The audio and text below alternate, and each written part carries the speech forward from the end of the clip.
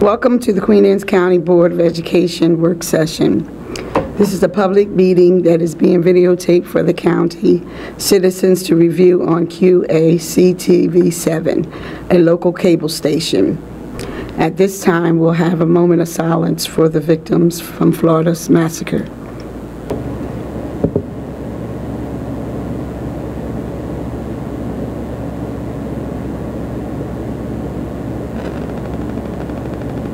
Thank you. The agenda is available on the during this work session. We ask that you turn off your cell phones and/or pagers and hold personal conversations and comments outside of the meeting room. We will now stand and be led in the Pledge of Allegiance by our President Jennifer Jordan. Pledge allegiance to the flag of the United States of America and to the republic for which it stands, one nation, under God, indivisible, with liberty and justice for all.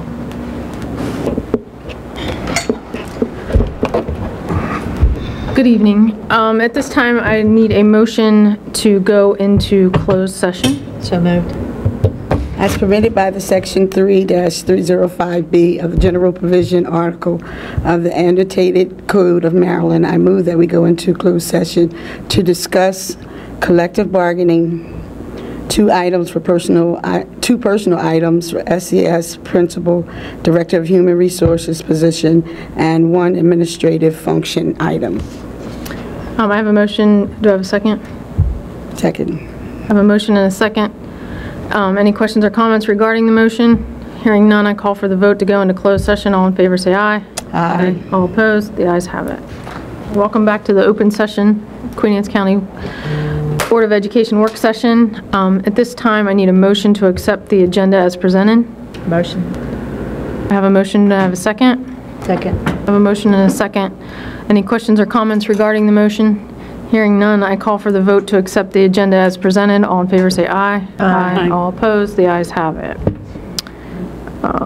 The first item in open session would be the presentations, and it would be the budget for fiscal year 2017. Okay. Well, when we left the last meeting, I think we had looked at a couple of scenarios for budget, hoping that we would somehow find the dollars that we do not have to accommodate our budget with just the $937,000 that we got from county government. So you had sent us back to look at athletic fees and also to check on a particular problem that I think one of you, Mrs. Harper, maybe had noticed in the newspaper, where Sudlersville, town of Sudlersville had increased its cost for water and sewer. Given that, Robin did call and find out that that had been increased. So in terms of that, and in terms of going back to look at if there was anything else we could reduce from our budget, we revised we revised the two scenarios we gave you, plus added a third one. And if you would just allow me to show the three, then I'll be open for any questions, and hopefully they'll be clear. I think they will be.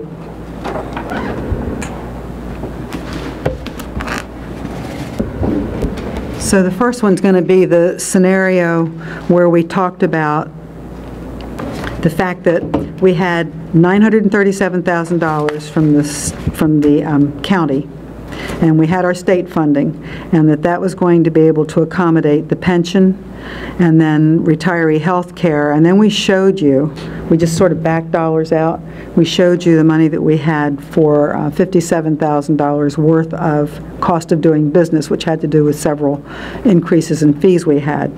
To that, you'll notice in bold that we have added sewer fees as 5A, town of Sudlersville, and that's increased our cost by another $20,000. So essentially we have $77,000 in cost of doing business that we're going to have to accommodate. And then we had on this particular scenario that we would reduce class size in two, or we needed to have two classes. This is the one that we put in the budget for just two positions, which you had asked for. One was to reduce Sudlersville's 5th grade class size, and the other was to be able to get the physics teacher for science at Queen Anne's County High School. And then you had also asked for the athletic trainers' contracts be put in there. And you had technology staff. Well, in the course of looking at this particular scenario, since that time, Mr. Paluski, who was reorganizing some of the staff up in his division, was able to reduce by one administrative assistant, and he can put aside the dollars for that technology staff person. So we took that off of here. So it's just showing you what's left that we have as a cost. And we had said, we recommended $610,000, and that would be a % across the board for all staff. And you had said you didn't know if you really liked that option, and for us to look at something that would really look at more compensation for staff. So does that, remember that particular one? All right, so that was scenario one. We just revised it to show the technology piece out of it and to show the sewer fees on it. So then the second proposal we made to you, or scenario we gave you, was to show you the state and county funding again, but then to show you all of those costs out of there. But then we went back to our budget, and we took most things back down to the level that they had been in the budget without the increases. And in addition to that, we had taken money off of materials of instruction for staff, and we continued to reduce costs in our budget so that we thought we had gotten closer to the point you wanted for our staffing. But you'll see from that, at the bottom line, we still had a shortfall of $350,000. That's where we ended our conversation last time, and said to you the only way to take care of that was to really look at cutting 4 positions from the elementary classrooms. And I told you how that would look. And I was mentioning to you that, for instance, at Kent Island Elementary, second grade would go from 20 to 24 students, or Centerville Elementary from second grade would go from 19 to 22, or that there were a couple of classes at Mattapique that we could look at that were in 3rd and 4th grades that would go from 18 up to 24 and 25 students. There are different places we could reduce, but it was always taking it above the level that they had been in the past number of years, where we had worked so hard to get them. And then we also had said to you, if you didn't want to do the elementary positions, we could consider the world language program at the middle school. And you all had said you really didn't like that. So I've just taken that off. This is my revised second scenario. So out of this, it shows that we've added to it the sewer fees, but we've also reduced the positions at the middle school from that, and we still have this shortfall that we have to make up, which the only alternative there is reducing by 4 elementary classroom teachers. Are you counting in that the 5th grade teacher at SMS that you have over on scenario 1? And am I, Robin? Because I don't see that on here, so I'm going to assume because it's not. If I'm correct, I said that if that was only going to be 1 year, that I felt that we did not have to hire another teacher for that, because it will only be 1 year that that influx is in there. The only concern I have is that that bubble of kids is going to go through. I don't know what it's going to mean in terms of middle school when they get there, but I don't know. I mean, maybe middle school classes can... Okay, because I wasn't okay with that, because I just felt that because next year's class is like only 2/3 of what is going there this year. It is, so that's well, that's a lot of money right there. If we think you can tolerate 30 students in a class... I thought that we said, though, that it would be 28 or 30. 24 or 25 kids. Not at Sudlersville. Sudlersville's 5th grade, unless we are able to put another teacher there, we'll be in the upper 20s, if not 30. The other thing is, Annette, she can as I understand, you can reevaluate next year, and if that bubble moves up, then you move up, 6th Could move grade. the person up, or we could maybe be able to absorb it and not need it. Right. You're absolutely correct that in the upcoming elementary portion, they will not use it. Right. But for that one, they do need it. But Robin, are those 2 positions in there, or are they not? I forget. They're not. So we'd still have to take 6. Right. Those two plus these four. Plus the 4. So this scenario is really showing the reduction of 6, because we didn't show the other 2 teachers, so it's still doing what we had suggested, which was taking 2 of these positions that I just read to you. Which, and you know I'm big on class size. I think that we could go in Centerville Elementary School from 2nd grade. They could go from 19 to 22 this year. It would not be the best thing, but it wouldn't be horrible. I don't like a 5th grade having 30 kids. I don't either. That's why I would say I'd rather do that if we're going to be reducing staff. Now, the one thing I would like to make clear is, as soon as I knew we might have to reduce staff, we put a hold on any elementary positions that were open, so that we have enough open positions that if we reduce staff, nobody loses their job. So these 5 people will go into other elementary positions. Now, they may not love where they have to go, and it'll be based on probably the last and the first, whoever is youngest in years on staff. Usually you ask for volunteers first, because if somebody lives in the area and would not mind moving to a different school, and you know which school it is, which we would know, then we ask that. But if there's not, then we often go back to seniority. Could you get a number for me for how many kids? I had a number before. And there's no decrease in pay either. Excuse me? There's no decrease in pay. Say if somebody's going from Kent Island to Sothersville or Churchill, there's no decrease. Okay, I'm just, just make sure. Just teachers, it's based on their years of experience. I'm just curious as to how many kids would be there. I'm just about 99% sure it was close to 30, but I don't think I brought that paper with me from Sothersville. All right. That's fine. So if I could just tell you the 3rd scenario, so you just have it to think about. Because right now you have a scenario of offering just a COLA because you can't afford to offer anymore. Or you have reduced staff so that you can compensate, because you said your 2 priorities were keeping class sizes at a relatively low level and also compensating staff. And I remind you, we are behind a step still, although there are other systems that are behind a step as well, but we are still behind a step. We've been trying to make them up. We've made them all up but one. But if we aren't able to give teachers a step this year, then we'll be behind 2.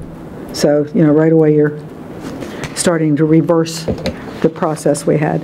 But if we look at number 3, I had a conversation, and you'll notice at the very top of this chart that it says there's an additional revenue of $400,000.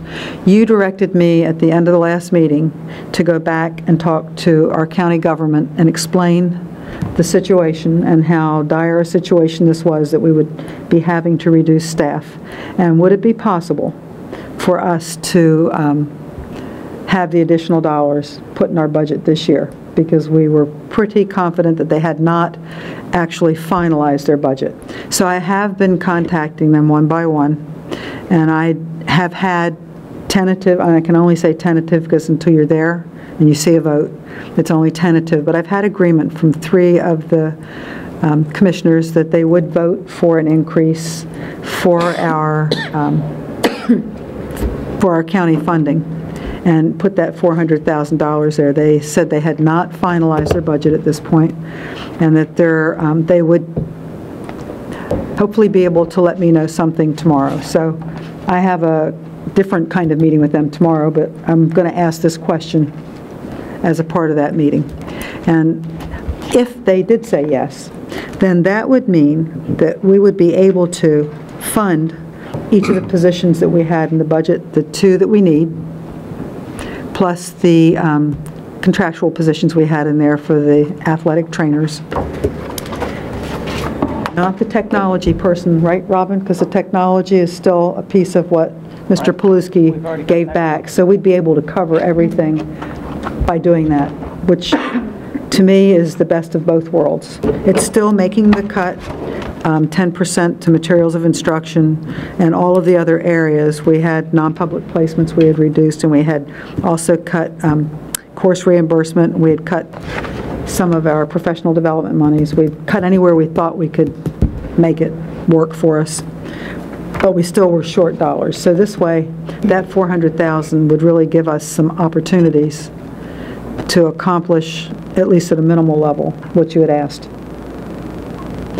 So those are our three scenarios. And this takes away 2 elementary students? This does not take away anyone. No people at all? No. Okay, all right, I misunderstood that. Correct, Robin? It would still collapse the one at the high It school. would still collapse the one at the high school. Right. We would need really more than 400,000 to make the one at the high school not have to be collapsed. Now, from my perspective, they haven't offered computer science yet, but it's one of the pathways we said we wanted to start. So it delays us starting computer science at Queen Anne's County High School, which we do have started at Kent Island High School. So then we're going to be back to trying to have equity among our schools. But in the course of everything, it saves a number of positions that we thought we were going to have to reduce. Provided that they all agree. Provided that we get the 400,000. If we don't get it, we are at one of the other 2 scenarios, or something else that you may want us to look at. Now, the final thing I asked Robin to bring was the piece you asked about for athletic pay to play, thank you, the pay to play. So she can show you what you would gain in terms of that. And then I didn't ask Sid to be prepared to do this, but I know that if he could just share briefly some of the concerns with the pay to play and what we would have to make sure we were trying to accommodate. I'm just thinking about making sure we had some people stepping up to help us with students that didn't have the costs for the fees and all that, but you remember enough of what it was, continuity and all that. All right. Okay. So basically what I have here, and I can't get it all on the screen, but we have 7 years worth of actual revenues and expenditures for the athletic budget. If we go over here on this side, you can see the top line is the gate receipts. The second line are the student activity fees, which are the fees that we charge the students to pay to participate. Plus fees to get into the games. Yes. Yes? That was part of the gate receipts. That's what I'm saying. Oh, that's Gate part of the gate. receipts, right. Okay. It's part of the gate. And then we had the other last 2 are donations.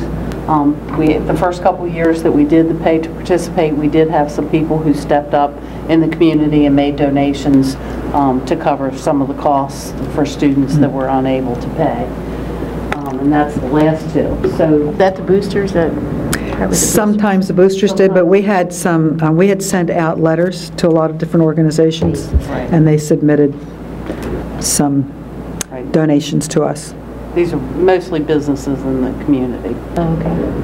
And so if you look at what the expenditure, or what the revenues were, gate receipts, you can see we started out in 2008 and 9, we were around 72. We peaked in 2011-12, which was the year that we were charging $2 per student to get into a game, and we were charging parents $7 to get into games. And I think we did that for 2 years. And you can see in the second year that we were charging the $7, that it kind of, the revenues kind of dropped off a little bit.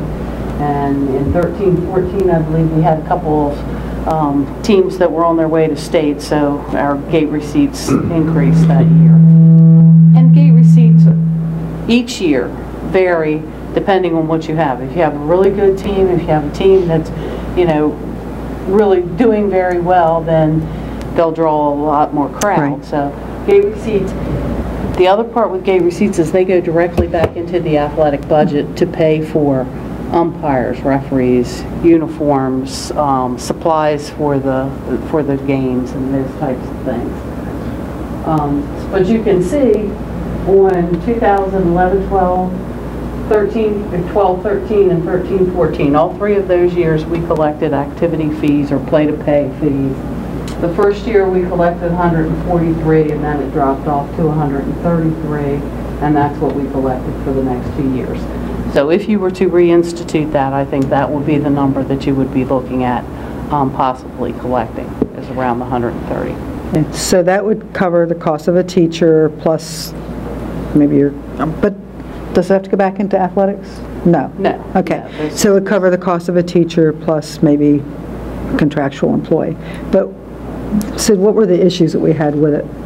Well, what we'd have to think about is, obviously, the farm students would be exempt. The other part, we had a strong donation system back then that was, helping families out that were also struggling but didn't meet that farm's threshold. After that, we did have in place if you had multiple siblings in a family, and then also if you performed multiple sports throughout that year. I can't think of the exact We reduced figures, the fee. but they were reduced on that. So those are the couple items that we'd have to figure out how we would want to before we rolled it out. And getting the information out early, so it would be a decision we want to make as soon as possible to get out to families so that it would be August able to- 10th is the first day for fall sports. Right. So those are the options that you have to discuss. August 10th. We all know how I feel about that one. Yes. I am not for pay to play. Now, I am for, did you not say that the students are not paying to go into games? No, I am for students having to pay to go into games. I don't have a problem with that. So that's part of the gate fees.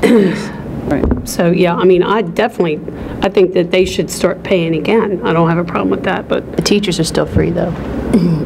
The teachers, If they have a badge, generally they get it free.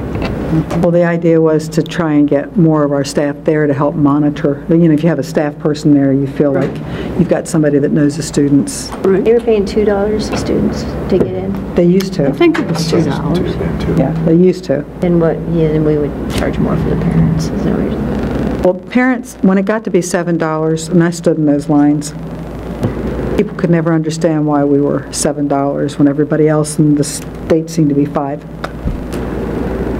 But they stood because they liked their games. They also had, Ken Island had a $50 family fee. Yes, they did. They went to the family piece. Yeah. Which I think both high schools. Both high schools do. Eventually, yeah. So how would you like to approach what we have?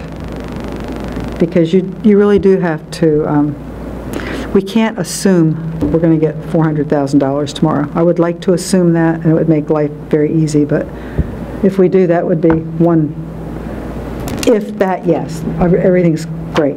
But if not, what? well, I'm not for a fifth grade teacher at Sellersville Middle School. Okay, so you'd like... Now, I want to see how many kids would be per classroom, but I'm not for doing that, not when it's going to go back down the following year. All right.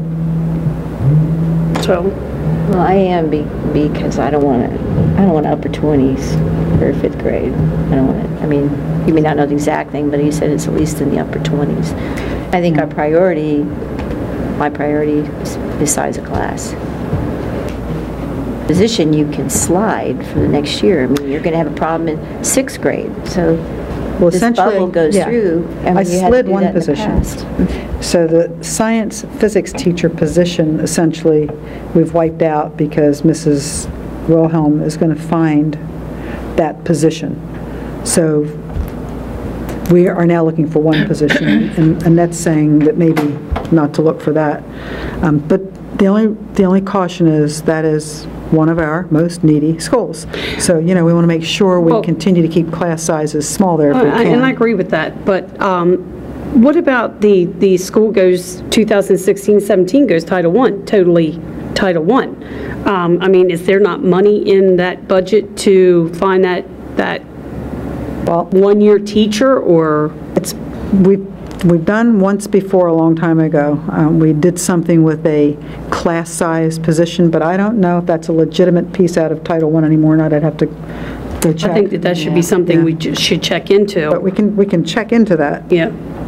I think where we would run into our problem, if we provide teachers at all of our other 5th grade classrooms to have 20 or 24 students in the classroom, and we are taking funds out of our Title I grant in order to maintain that same ratio at that school, I'm fearful that we would be considered supplanting. Right. And what I forgot was there's a thing called a comparability report, and we have to show class size at every school and then number of teachers, the kinds of teachers.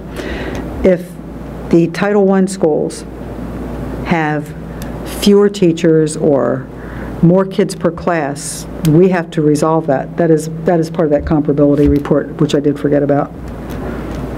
So, But if that, is that only for, I mean, if it were a teacher for only 1 year, does that? I think there's other ways to look at supports for that school, so they might be able to look at a kind of teacher that nobody else has, like an additional reading teacher that would work with that grade level. They could look at something like that that would maybe pull students out, and I don't know if that's the best model, but I'm just saying, or an intervention teacher, although we have intervention teachers, but an additional person. I just think it's something that we should probably look at. I mean, let's, I've got it. I don't want to do anything illegal, but, Right. you know. It would definitely have to be a different type of teacher than just a Right. regular classroom Right. teacher. Right. Because Right. we supply that at the Well, because my question also there is where are we going to put that teacher? Well, that we've worked out, because they're taking one of their built labs, which they no longer need because now they have Right. the Chromebooks. Right. And they're dismantling it, I believe. 3 of them. Three of them. So he's going to have 3 additional classrooms. So, Can I ask a question about Title I? As you were indicating that if that school goes totally Title I. It is going. It is. It is going. So isn't there just an X amount of dollars that's given to our county regardless, and then it gets divvied up among the Title I schools? It's not like we get more money because it's a... no. Well, we're You know, how getting does that more work? Title I money, but I don't think we're getting that much more because they're all Title I. But for instance, Graysonville is now going to be school-wide. They got a supplemental kind of grant because of their scores on special ed for Park. So now they get to be school-wide Title I, and they get additional dollars in this extra grant that she's now written. And when did that happen? I mean, when It just happened. It just did? Okay. This Because we spring. haven't even seen the park numbers, so... Well, that's what you'll see here, but the state has the park numbers and identifies So they schools did that it. are called. Okay. And then So what the about school knows. What about Churchill? It's just a half? Churchill is still, Partial? but it's not called targeted, thank you, targeted, That's the buzzword, targeted? yeah. Okay. I'm just asking, because I remember you saying before, we only Right. got X amount of dollars, and We we had do. to spread them. We have dropped schools before, but right now, as they've looked at the dollars, they don't really feel they need to drop. They feel they have adequate dollars. And what they also do is look at the most number of students. So our 2 Sudlersville schools would have to have many more dollars than Churchill, Right. especially, but even more than Graysonville, because Graysonville doesn't have the same level of poverty that Sudlersville does, elementary or middle. Middle school, even though it's not as high as elementary, and what gets turned in as poverty is still higher than the other schools. Thank you. If the class, let me just make it clear, if the class size the next year went down, so, I mean, if we didn't have a need for that extra position, then you could use that at the middle Right. school for the computer position. There was a lot. Well, it would you could depend. do. Title I's very It wouldn't be a iffy. Title I. I'm Oh, talking about us trying to budget for Oh, just a we're position. looking at to get that position to keep that class size down from 28 kids. Well, usually somewhere in the county, somebody's leaving and we need to absorb a position. So I'll just use Ken Island Elementary as an example. We have sometimes had 8 kindergarten teachers there, and then the next year we don't have enough kindergarten students to really warrant small classes, and I'll say, okay, well, I noticed that this school has more kids coming this year, we're going to take one of Ken Island's teachers Right. and move them. Right. So that's the same kind of thing that could happen with the Sudlersville position. You just That would have, be you real just have to always be watching what's happening across the county. Being at Sudlersville is also, you know, they have special issues in Right. that school. I really can't see Laura making that 28 kids. It would be so hard for a teacher. I do have to tell you that, let me see, Graysonville will tell you the same thing, because they have, they have the top of the kids, and they have the most poverty. So they have 2 extreme areas. It's very diverse. And then I just had an email from Centerville Elementary that said, oh, I can't believe you would talk about taking a 2nd grade position. Do you realize the kinds of students that are in the class? We have some really needy students that have additional supports, and if you put any more students in those classrooms to make them all 22, there isn't going to be an opportunity to give the kind of support we need to the students that have specific needs. I mean, everybody, I understand all that, and I know you all do too. We've finally gotten class sizes where we like them, and to not be able to keep them there is really a problem. So we're betting on, hopefully, that the commissioners will. We're hoping that they really mean the three that said they would vote for us, that they really will vote for us to have the additional dollars for the very purpose we just talked about, to keep us from having to expand our class sizes. But you all have to really talk about, if they don't, what would you like us to do? Or do you want to come back again? So we're comfortable with that scenario of getting the 400? Yeah, I think we're all comfortable with that. That would be great if we do. and Okay, that so would we're be- done with that one. Now we have to say, what if we don't? What if you don't? Okay. Well, if we do get the 400, you've said clearly what you want in your budget. Right. So that's what we've accommodated. Right. So that's answered. It's, if we don't, how do you want us to accommodate that you want this? How are we going to make that happen? And that, all we have left, you've heard me say 100 million times, 86% of your budget is people. And there is nowhere else to take it. 90% salaries and benefits, I think.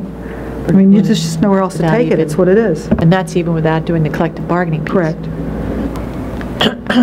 I guess I would be more in favor of this scenario too.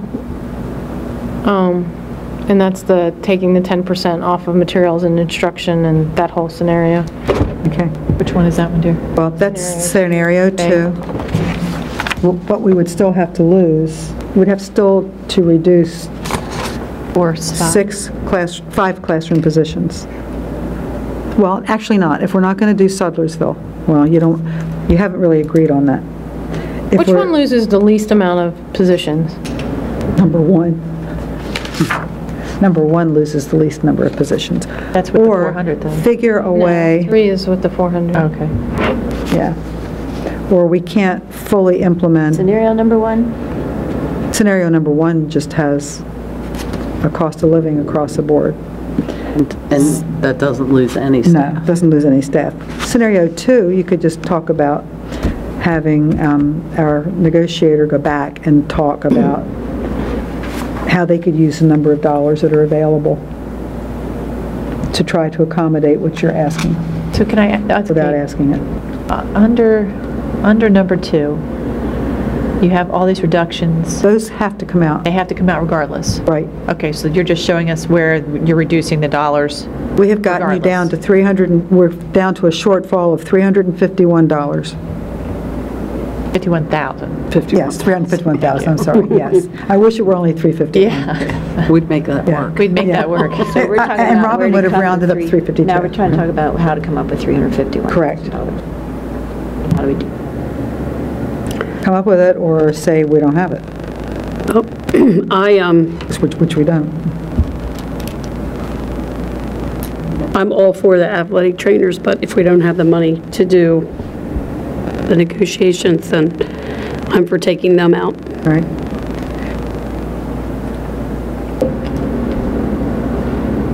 Well, I mean, 60,000. Well, and you also said, bucket.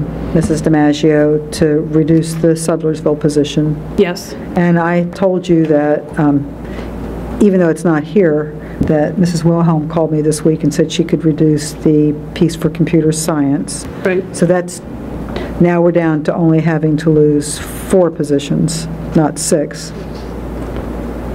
Plus, we could take one of those off, maybe a little bit, if we took the 60,000 out. Right. Just trying to, the least number of classroom positions you'd have to reduce.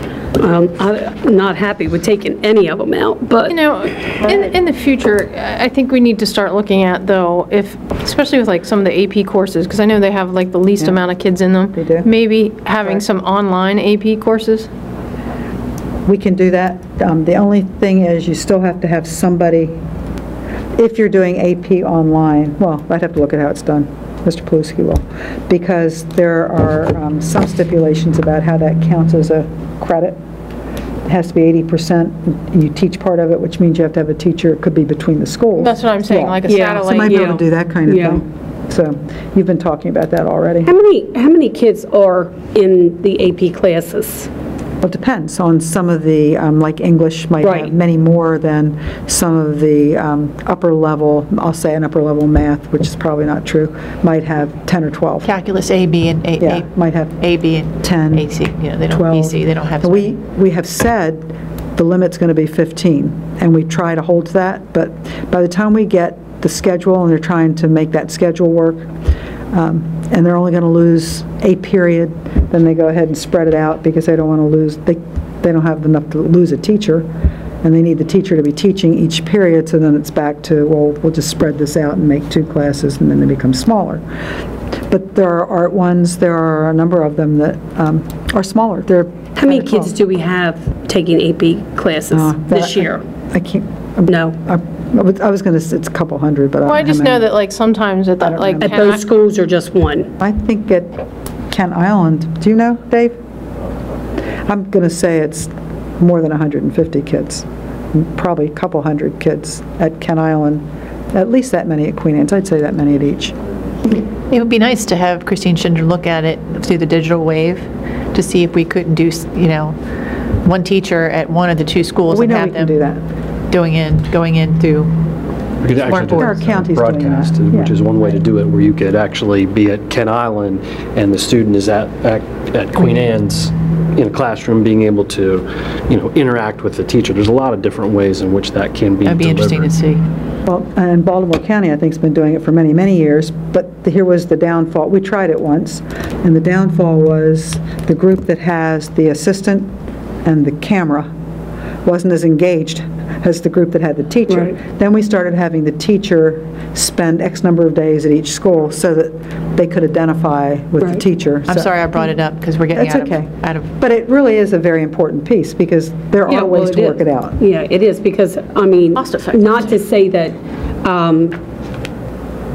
the AP classes are very important, but if you only have 300 kids out of 2,400, 2,500 kids taking AP classes, I mean, we got to think of another way to do it.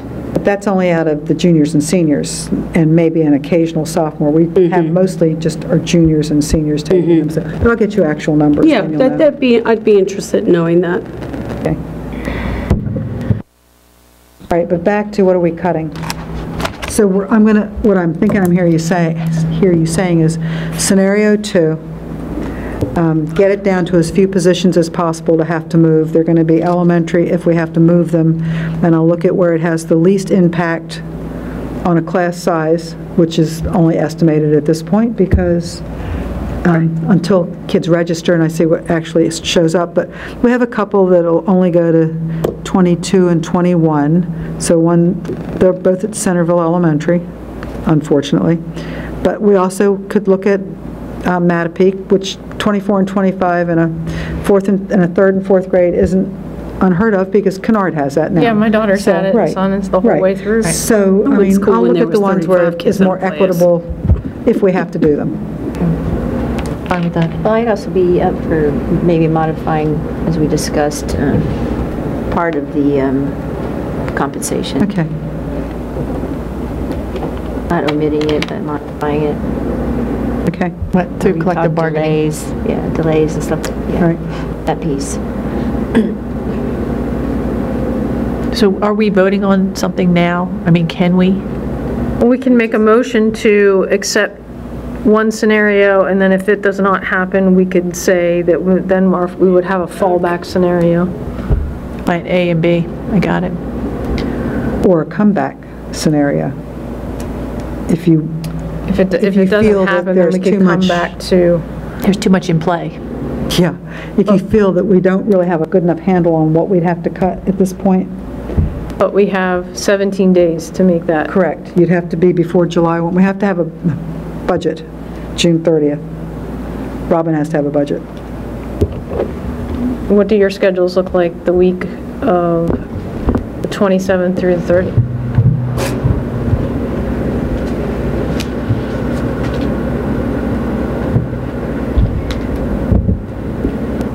And it could be just for an hour, not even that. Right. We don't need it.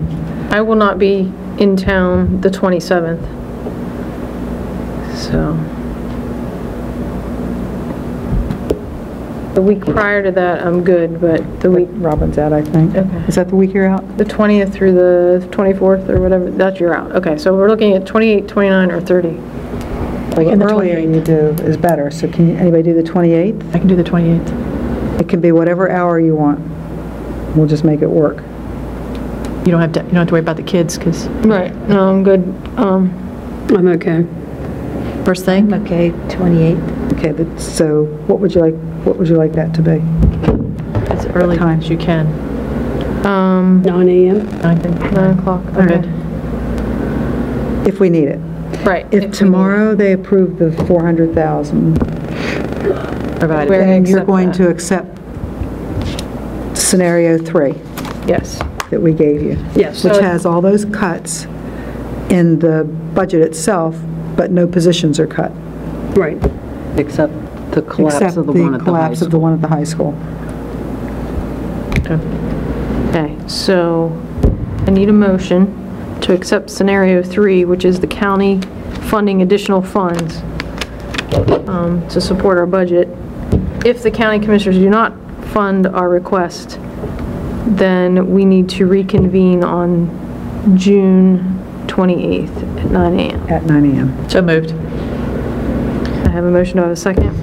Second. I have a motion and a second. Any questions or comments regarding the motion? Hearing none, I call for the vote to accept scenario 3 for the proposed budget, the county funding additional funds. If the county commissioners do not fund the request, we reconvene on June 28th at 9 a.m. All in favor, say aye. Aye. All opposed, the ayes have it. Okay, next on the agenda is the textbook series, English Language Arts. We asked Mrs. Veditz to come, and the only reason we're doing this at a work session is we have to get things out on display. So she would never be able to get them ordered before they need them. Hence the discussion, Mrs. Veditz. Hi, thank you for having me. I sent you a PowerPoint about our process, just to give you some background, but much like when I was here last June, and we worked through our middle school textbook adoption. Our high school textbooks, we knew last year really needed to be replaced badly. So we started the process early in the fall. Thank you. And invitation went out to about 22 teachers and administrators. And we began looking. We had presentations from several textbook companies. And not surprisingly, our high school teachers honed in on the same 2 series that our middle school teachers had chosen. And like the middle school, piloted both, because we really wanted to get their feedback from using the textbooks, not just looking through them and looking at the table of contents, but using them with children. And so we went through a brief pilot with the Pearson, a pilot with the Houghton Mifflin, and then teachers evaluated, and I put results of the evaluation with all their comments in that PowerPoint, but they overwhelmingly chose Pearson. So I'm here tonight to ask that we adopt the Pearson textbook for the 2016-17 school year. In the quote that I have, or the given Mrs. Bassel, and in the money listed there on the evaluation form, that includes, as I've again outlined in the presentation, that includes a 3-year student consumable. So that would be 3 years of students at all grade levels, 9 through 12. The teacher resources, obviously, and then the digital component, which is a pretty large, well thought out digital component. So as I said, teachers were very happy. Each selection in this series begins with a really super engaging video for students. So they're drawn into an essential idea or question through video. They have a very nice kind of roundtable discussion about the video and the essential points in the literature. Then they read as a whole group, do small group activities, and then go to individual activities. So there's this gradual release of responsibility with the students, and teachers really like that. And they had a lot of really superior English language learner resources as well. Can I ask, does this fit into the price tag of the budget that we're just working on? We have, we were allocated in our capital budget next year $550,000 towards textbooks. Do we have any more textbooks coming up that we had those 2 that we're looking to adopt? Right, the 2 quantitative literacy and computer science, those are actually in the FY16. So those are getting ready to, Okay. Yep, we're getting ready to move forward in purchasing those. So they were already paid for this year? They will be. They'll be Okay. put out of capital funds currently, correct. Okay, so this one stays in the... Would come out of next Are year's we looking at any capital other budget. ones? Do you think, anything coming up the pike other than this? Well, this is in the largest one, certainly, and this really adds now to the continuum that Lee and her staff have been working on. She started with the middle school piece last year, and then at the same time we started with a new elementary reading series, and now we're going to add to the high school component. So when we talk about that alignment piece, we're really starting to put the right aligned resources now pre-K through 12th grade. But weren't we also talking about a new 3rd, 4th, and 5th science coming up? Or was that? Right, that will be in the following year. Okay. So Thank not you. not to I knew there implement was this year, another yes. set coming up. Okay. Because we already did the math last year. Right. Okay. That just never stops. It It's a Math goes on and on. Okay, any other questions about the textbook series? Then we need a motion To put it on review. to put the Pearson textbook series for school year 2016-17 on review. So moved. Do I have a second? Second. I have a motion and a second. Any questions or comments regarding the motion? Hearing none, I call for the vote to put the Pearson textbook series for the 2016-17 school year out for review. All in favor say aye. Aye. All opposed? The ayes have it. Thank you, Ms. Viditz. Thank you very much. Next on the agenda is the park presentation by Mr. Dave Brown. Okay. And joining him will be Mr. Watkins, our supervisor of mathematics, and Ms. Vitas will be back joining You certainly may. as well. Good evening, everybody. Good evening. Do you need a chair, Dave?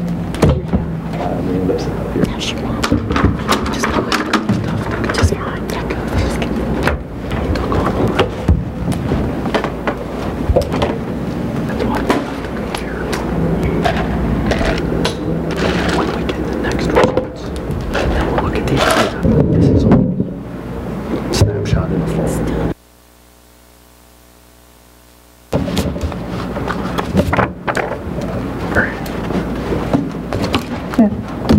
He doesn't want it. Oh, I feel like Well, he does want it.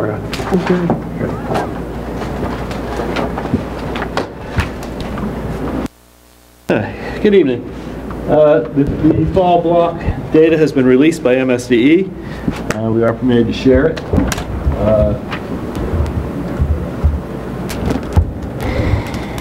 One of the things we're going to be talking about tonight is some of the difficulties in comparing individual administrations of the test, especially PARC.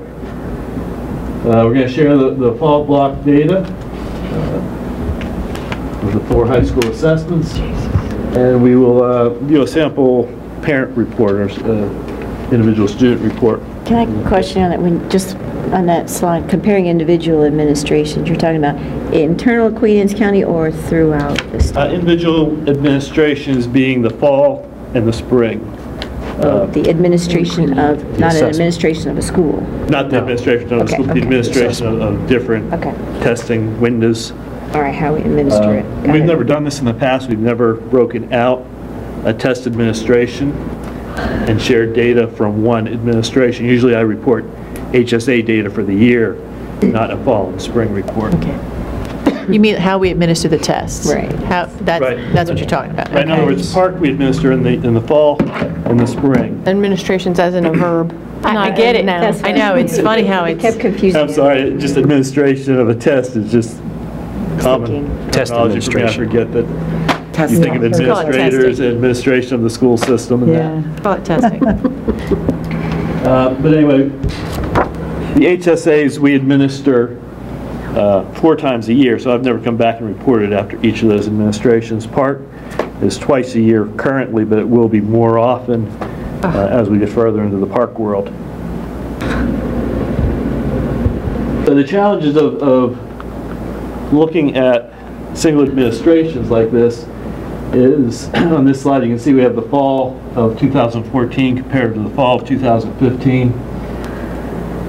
The test mode is a big factor in looking at these two tests. The fall of 2014 was the first time we gave the park administration. It was entirely a paper pencil test at that point. This past fall, 2015, it was a computer-based test. And MSD has just recently gone back and looked at those results and done some comparisons of what effect the mode of the test has had. Difference between fall and the spring of this current year is we've had a change in duration of the test administrations. We went from a separate performance-based assessment and an end-of-year assessment the first couple times we have administered this test to now a single administration. So we went from 5 units to 3 units. So it makes comparisons between the years and the different administration windows a little more difficult. Also, the fall administration, if we look at our Algebra 1 test, we only tested 39 students. So it's hard to look at data for 39 students and get any information. That's about 6%, 6.5% of our total number of students that we're going to be testing in Algebra 1 this year. And Why is that? Why is that? Why only 39 students?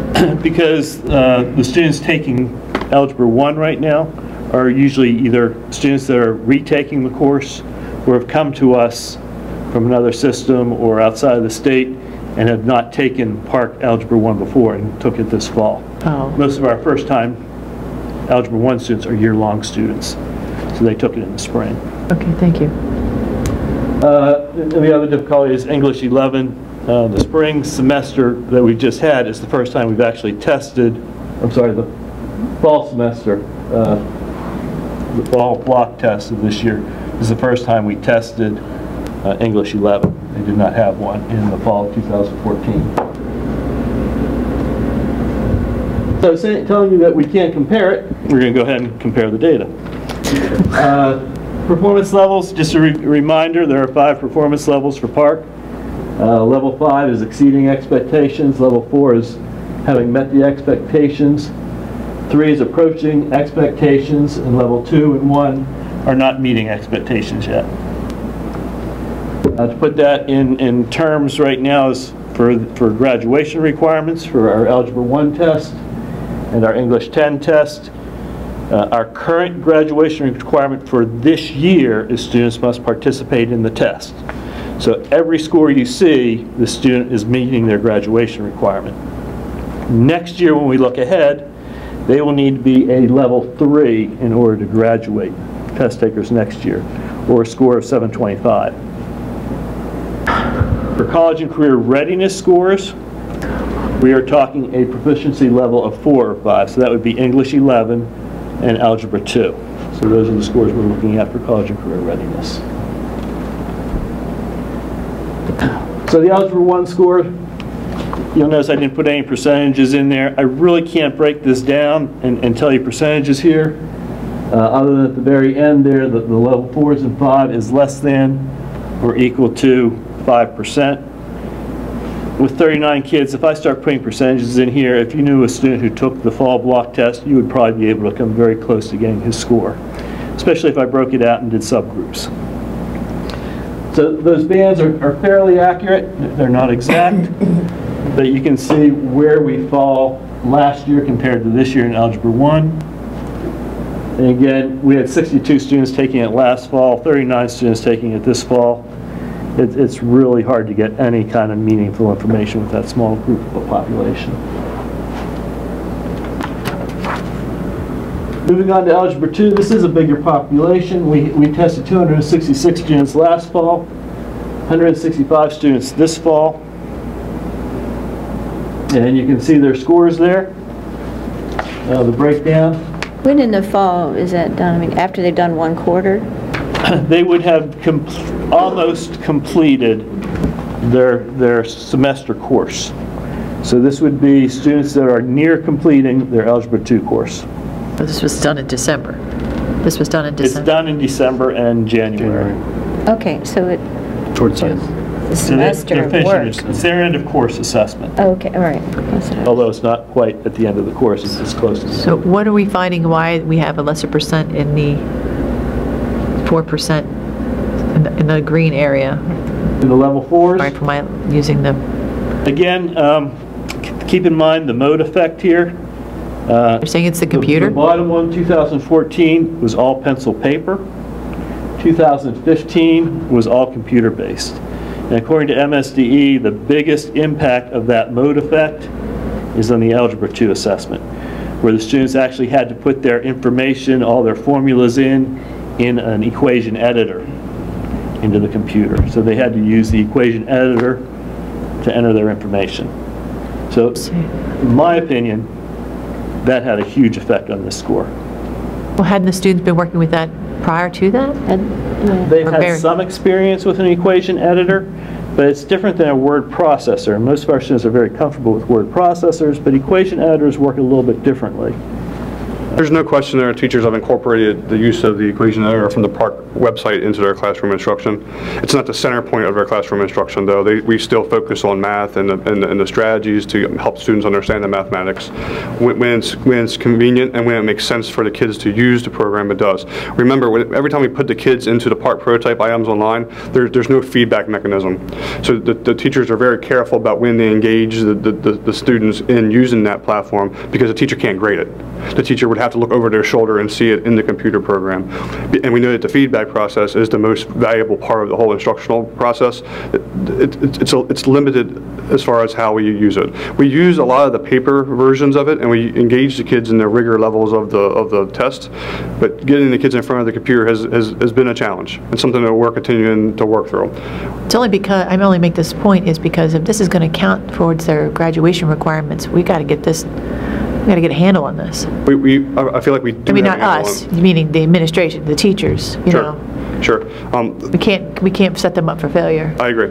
The Agile Mind program that we have has a pretty robust assessment program, and next year they're adding a bunch of open-ended items that engages students in the use of an equation editor. So it's going to be something that's tied right to our platform that's going to help with this problem. This is more likely tied to getting the answer down so that folks can understand what our kids understand, more so than probably the kids don't understand it. I feel confident when we look at how our kids are doing that they are showing performance in the class. Make no mistake, Algebra 2 is one of our toughest data points that we look at. It's the college kind of gateway class, and it's kind of the class that's most aligned to where a college readiness kid would be. So it's something that some of our students definitely struggle with, and we're trying to figure out ways to help them be as successful as possible. Why can't the teachers see it?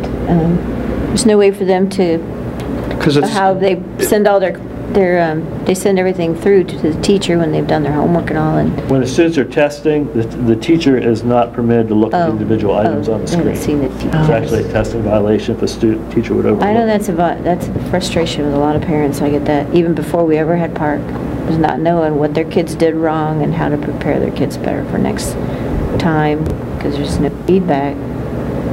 Kind of a statistics say that's the way to go. It's part of the testing protocol. As far as means no.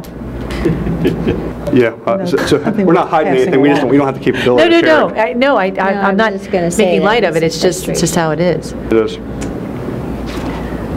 More troublesome to me than the scores here is the achievement gap. Yeah.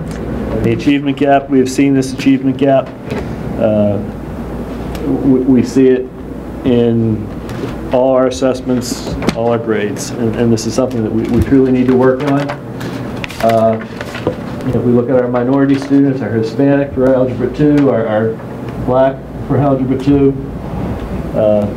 can see that we're struggling. Again, it's got the less than 5% mark there because we can't report scores less than that.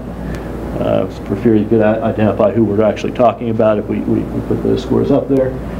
One anomaly about this test, and I haven't seen it on any of our other scores recently, our economically disadvantaged students actually outscored our non-economically disadvantaged students on this one assessment. Again, we're talking about a small population. Our economically disadvantaged students there, I think there were 34 in this group out of the 166 I think we said we tested here. Are you saying the males all passed, but the females did not? Is that what we're saying? 20% of the males passed, 15.3% of the females. So we actually had a higher percentage rate of males over females. What's the yes/no mean? The yes/no, it's for economically disadvantaged students. Yes, they're economically disadvantaged, or no, they're not economically disadvantaged. And for the special ed, yes or no, they're either special ed or they're not special ed. I don't understand that. Yeah. Do you get it? Yes. That percentage is economically disadvantaged of the number of students that were there. That's the number of percent that's They're all not. percentages. Yeah. Passed. So 20% of those students met or exceeded. They received a 4 or a 5 on that assessment. They're special ed. And For they're not. males. For males, 20% for males, yes. Who are economically. No. It's Each just block is gender, its male, own. female. Each block stands on its own. Yes. It stands on its own. 80% of the males did not make 4 or 5s.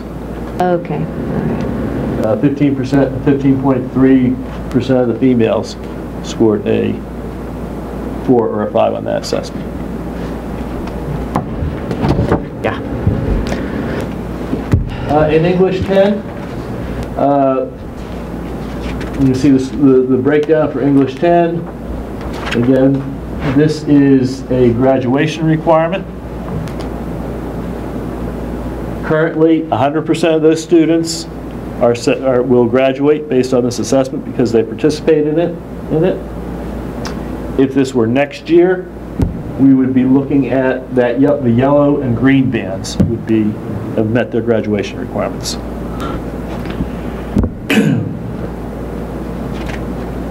So only 52% of the kids are going to graduate. The yellow and green, all the way through. So we're talking about this one here? I thought this one wasn't. 79% right now would have met their graduation. That's 5. So 3/4. for English 10, we're counting We're talking 3, about 4, and 25, 5. This is 38, 3. 16. Okay. Yeah. It's 79. That would be Okay. 79%. Okay, I wasn't counting the 3. Because right now, it's level 3 and up is the graduation requirement. But in 2 years, it's going to be 4 and up. Actually, in Because 4 it years, increments. it's incremental. It increases about 8 points a year. Right now, it's the 725 level, Okay. which is at this borderline right here, and then it slowly moves up across from 3 to 4. But also remember that if students, when it's the year in which they take that, so if a student takes it next year and the cut is 725, they'll always have to reach 725 in order to meet the graduation requirement. So it's just in the year, it's going to be that score for the year in which they had taken it. Is that the same for this year, that if they took it and didn't have to pass it, they just had to But they have to participate? retake it next They've year. already made the requirement. Yes. Right. Because it's a participation. And also that 79% that have passed the test, I hate to use that term, but for clarity, they've passed the test. That's students that knew they did not have to pass this test in order to graduate. It's a big factor. That's a pretty good score for a non-required score. But again, achievement gap, achievement gap, achievement gap. In English, the female students actually outscored the male students. No surprise. But again, our black population and our Hispanic population are still lower. And our special ed population is still a problem here with our English. And this, we're starting to see our farms kids drop away as well.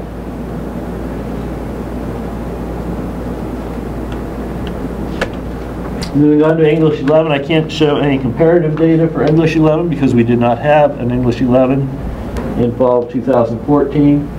But for fall of 2015, you can see where we fall right now. Again, this is a CCR class, for College and Career Readiness. So right now, we're talking, it's actually 56.8% of our students that took this test showed as College and Career Ready. There's some rounding in there, so. That's just the greens? That's the two green shades of green. Am I correct that the 10th grade is the kids that are in the 10th grade now are the ones that are required to pass, they have to pass the PARCC test to graduate from school, not the 11th grade? The 10th grade, the students that are sitting in 10th grade right now, they need to take the PARCC 10, the English 10 course. They need to participate in that. So they would have just taken it either in the fall or just this a couple weeks ago. They need to participate this year. And then they're satisfied the They have requirement. satisfied their graduation requirement. They will still need to take PARCC 11 for their College and Career Readiness test. And they will need to score a 4 or a 5 on that to demonstrate College and Career Readiness, but it is not a graduation requirement. They will graduate no matter So how what year will it be required for them to pass the PARCC test? Students who take the English 10 next year must get a passing score, and that passing score will be the yellow band, the 725. So that would be the class of 2019? Yes. I think so, yes. Yeah. And it really doesn't matter what graduating class it is or what grade they're in, it matters when they take the course. Okay. So you actually could have some 9th graders that may have taken English 10 this year for some reason. Right. You may have some 11th graders that'll take English 10. Right. That are taking English 10 now. It's when you take the course, not the cohort you're going through school with.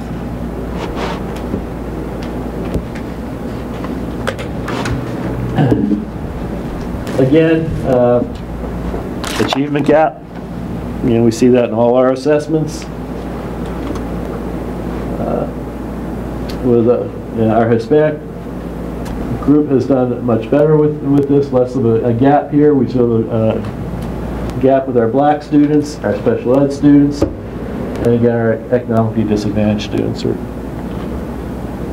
showing.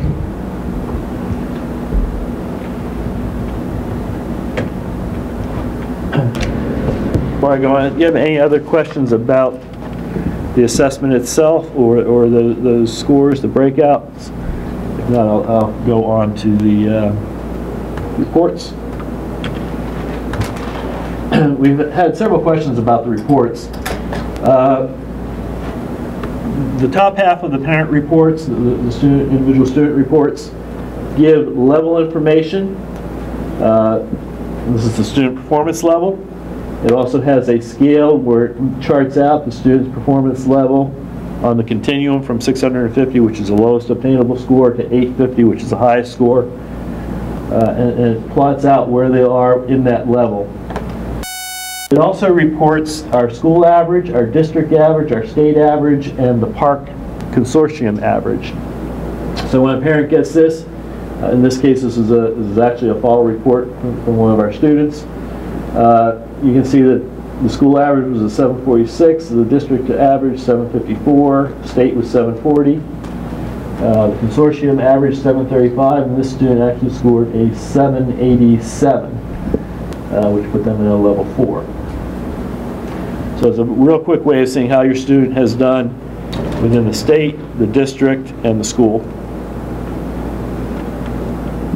In the lower half of the report, and this is an English report, English language arts, it breaks it down into subcategories of reading and writing, and it scores the student in each of those subcategories, and then it breaks it down into the different subclaims here even further, so that we can see this student scored a 44, while the average, park average is a 50, the district average 53, school average 49, state average 47. So this student is less than the averages. And we can break that down and look at it and say, well, did very well in literary text. This arrow means that the student did better than most students that scored a 750. Informational tests broke even with the students that scored a 750. And vocabulary, this was a weak area, so we can look right down that list and see right where that student's weak area was. If I was the parent, I'd be very curious what the student's doing with vocabulary. On the writing side, this child scored a 41, which is above all the averages, and did very well in written expression and knowledge of language. And so in ELA, I can see that the one weak area may be vocabulary. So a lot of good information on this report. And on the back of the report, there's very good information for the parents on what the report means, how to use it, including the website that gives far more information on it. We are doing continuous improvement. I want to turn to our content people here and see if they want to add anything at this point. Sure. So this is the final week of school for our teachers, and I promise you that our math department is going to be up and busy the following the last 2 weeks of June.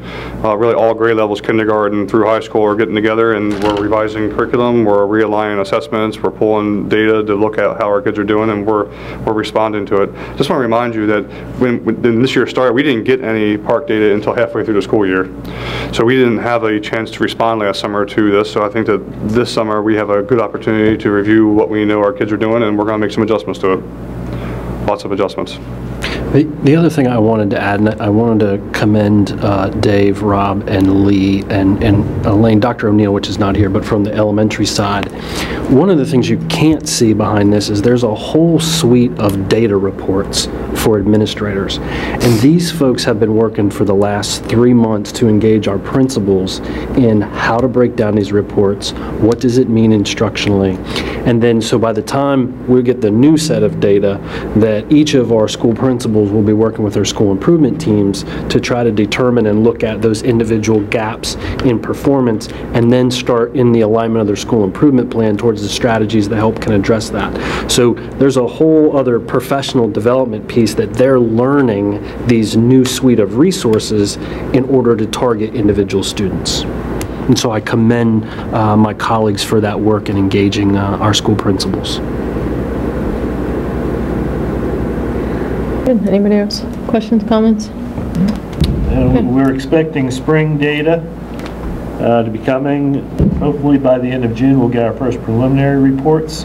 They will be embargoed, so it'll probably be August or end of July, beginning of August. We'll be able to actually share them. And our students continue to do great things in the Queen Anne's Public Schools. I just want to, we get a point where we're going to be comparing it to the rest of Maryland. Is that? Yes, when we have the full year data. Problem is, only about half the school systems in Maryland do a fall block assessment. Oh, yeah? Because most have year-long courses.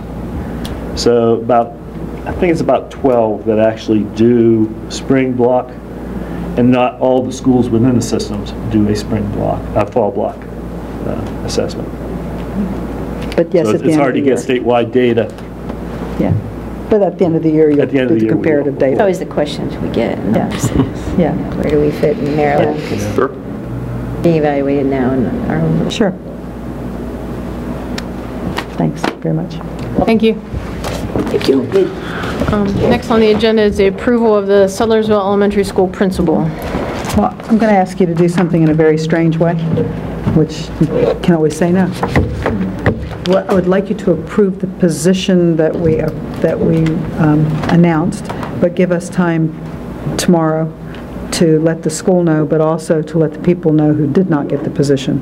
Yeah. Because if we share the name now, publicly, but I would like you to approve it so we can get that person on board. But we'll send out that announcement tomorrow morning after we've had a chance to share it with the staff and also with people who didn't get it. And those are the people I always worry about most. Okay. Just respect. So, I need a motion to approve the Sellersville Elementary School principal presented to us in closed session for the 2016-2017 school year. Do I have a second? Second. I have a motion and a second. Any questions or comments regarding the motion?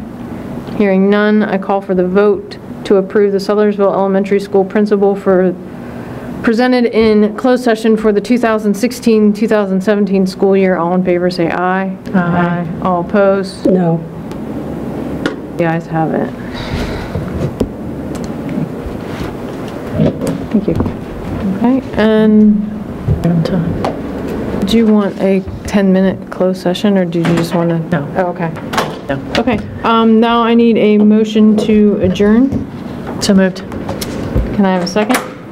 Second. I have a motion and a second. Any questions or comments regarding the motion? Hearing none, I call for the vote to adjourn the June 13th Board of Ed work session. All in favor say aye. Aye. All opposed? The ayes have it. Thank you.